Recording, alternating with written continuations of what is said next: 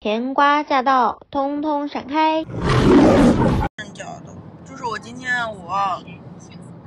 曾姑、溜溜、哀家还有一期，我们要在一块儿嘛，他们都会说，我不会说，然后非得问我用河南话叫他们的名字怎么讲，然后我都跟他们说了一遍，但是我说到冉人的时候我说不出来了，我不知道用河南话怎么说宋昕冉三个字，好难哦。宋昕冉怎么用河南话讲的好难，我不会，谁会？反正我好难，谁会？反正我不会，真的。其他人我都会用河南话讲，只有宋昕冉不会用河南话。白天问问河南的同学行。你看，比如说曾国、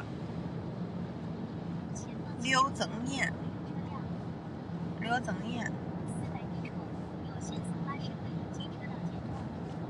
曾爱家。跟山东话啊，对，我跟他说了，我说很难说，是因为用山东话跟河南话很容易讲差，你知道吧？讲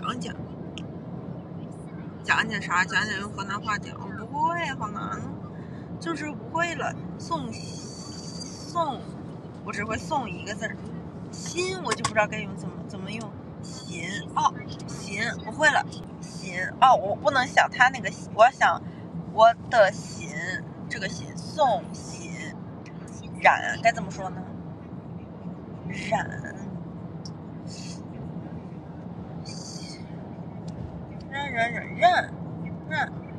你确定是四声？冉，